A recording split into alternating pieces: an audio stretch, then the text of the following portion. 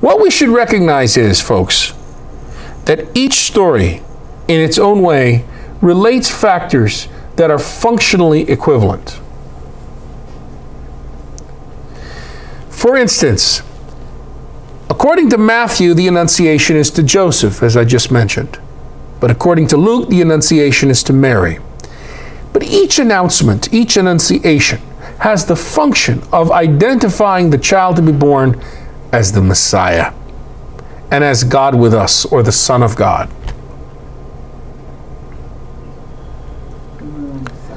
There's the truth. There's the truth. See? In Matthew, Magi come after the birth of Jesus to adore him. In Luke, shepherds come after the birth to adore him. Each scene has the function of showing that God's revelation in Jesus will be responded to by belief and praise, honoring Jesus and recognizing his honor. There's the truth. He is worthy of honor. He's not a lowlife. He's worthy of the honor of being cosmic Lord and Messiah, soon to return to inaugurate theocracy, Emmanuel. And Luke used the shepherds because he was an elite who was aware of Jesus' ministry to the poor and the oppressed. He was sensitive to that, whereas in some ways Matthew wasn't as sensitive to it. So he chose the Magi. Yeah, interesting. We have only one story from the first century of Magi traveling somewhere and visiting a king and then leaving another way. And you know who they were visiting? Caesar Nero. Do you think that story might have influenced Matthew to include Magi? No. Caesar Nero, he isn't the real king. The real king is Jesus. Not Kaiser Neron. Moving right along. Maybe some of you are thinking, why cannot we suppose that one of the two birth accounts is the historical one and the other is a symbolic story? Why are you raising doubts, Bill, in the historicity of both accounts? Some Catholics and Christians have indeed tried to respond to the differences among the birth narratives in this simplistic way. It's kind of like the diagram there. Find X. Here it is. And you just circle X. That's how a lot of Catholics and Christians are. When you confront them with this, they kind of give you a retort that's like, find X. Here it is. You know? Like, what followed, like a history question, what followed 1945? 1946. That solves that. The solution to the problem is to refuse that there is a problem, right? Yeah. But that's a cop-out. For some Big C Catholics who think this way, and there's a whole lot, the choice for a historical account favors Luke, conveniently, because the joyous mysteries of our rosary draws heavily from the Lucan tradition. And Mary is featured prominently in Luke, and the guess is made that she was the source of that story, telling St. Luke what to write. But Father Raymond Brown did not think the solution could be so simplistic because the criteria of historicity raises problems about events described by Luke as well as events described by Matthew.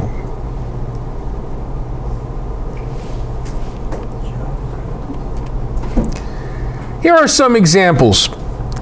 Both Matthew and Luke describe events that certainly, if they had actually happened, would have left a record in the public arena.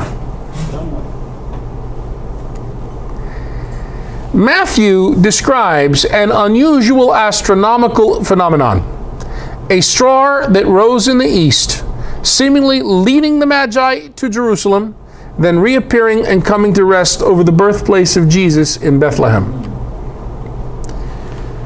In Birth of the Messiah, one of the sources for today's study, Raymond Brown examined every suggestion made from the astronomical records of the period of Jesus' birth. And there are copious amounts because the people didn't have television back then, folks, and they spent a lot of time outside looking at the sky vaults. Comets, conjunctions of planets, and supernova stars. It was apparent to Brown and many other scholars that no astronomical record exists of what is described in Matthew, despite occasional journalistic headlines and History Channel, Discovery Channel claims to the contrary. Is that the star? Oh, sorry. Okay, it wasn't it. In the case of Luke's census by Caesar Augustus of the whole world when Quirinius was governor of Syria, Luke takes great pains to kind of historically situate things. In Luke chapter 2, verses 1 to 2, that's how it's described. Caesar Augustus says a census that goes out to the whole world when Quirinius was governor in Syria. Well, we know when Quirinius was governor in Syria. A census that what presumably was made when Herod the Great was king of Judea. Well, we know when Herod the Great was king in Judea. These are three historical personages that have left a dent in the historical public record at the time. Caesar Augustus, Quirinius, governor of Syria, and Herod the Great. Again, in Birth of the Messiah, Raymond Brown examined all of the historical records about the governorship of Quirinius in Syria and censuses by Augustus. There never was a single census that covered the whole world under Augustus Caesar. Never. And the census of Judea, not involving Nazareth, that took place later under Quirinius, occurred about 10 years after the death of Herod the Great and presumably after the birth of Jesus. So one is very hard-pressed, as it were, to think that either evangelist, Matthew or Luke, is painting an accurate picture of historic public events.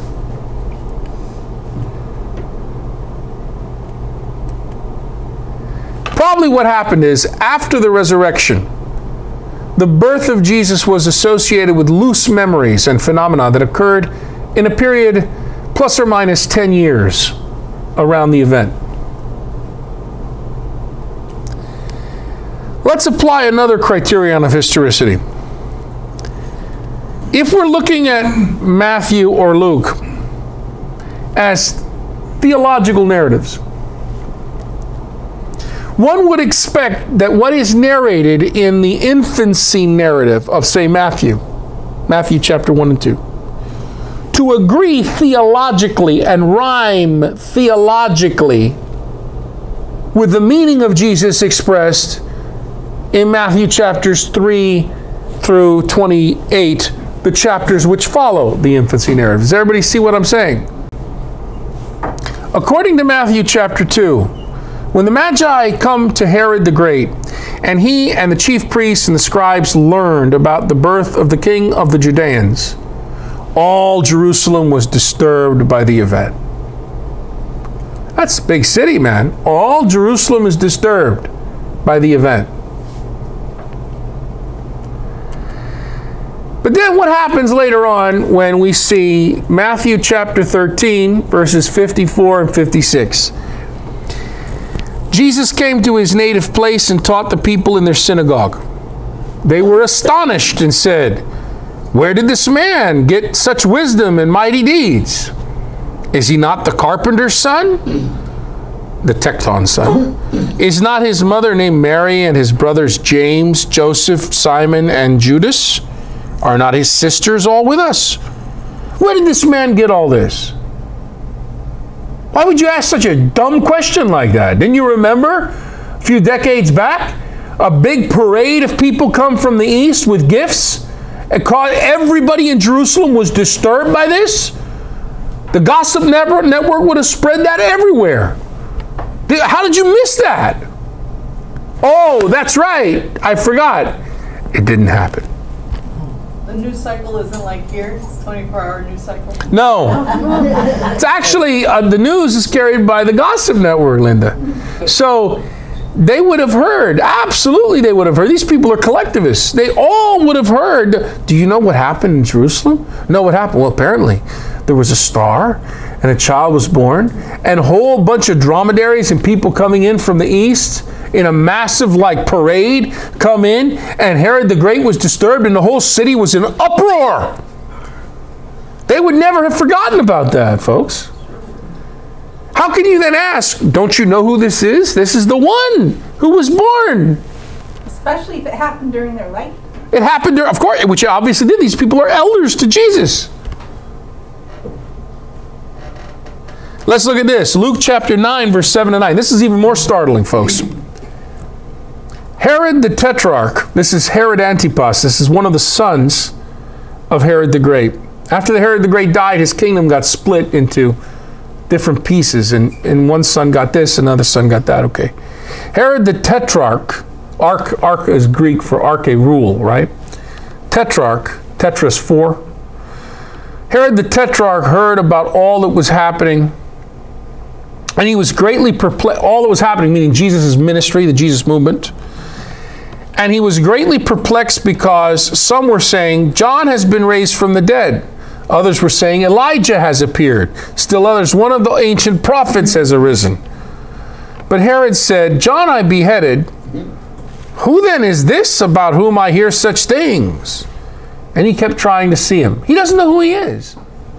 How could you not know who he is? Your father tried to kill him.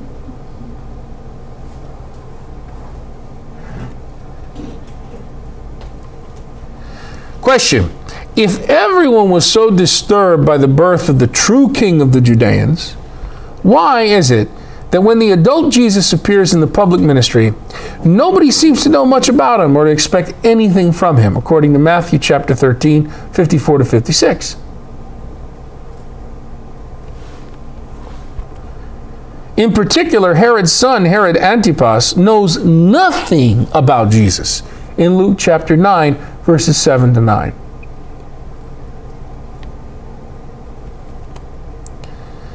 Here's another thing. According to Luke, Elizabeth, mother of John the Dunker, was a relative of Mary, the mother of Jesus.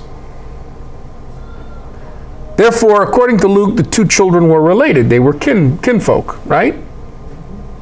I mean, I don't know how many Catholics that I know that would be ignorant of. No, John the Baptist. That's Jesus' cousin, right? That's immediately said. Rolls right off the tongue. Yet in the public ministry, there is never a suggestion that John the Dunker is a close relative of Jesus.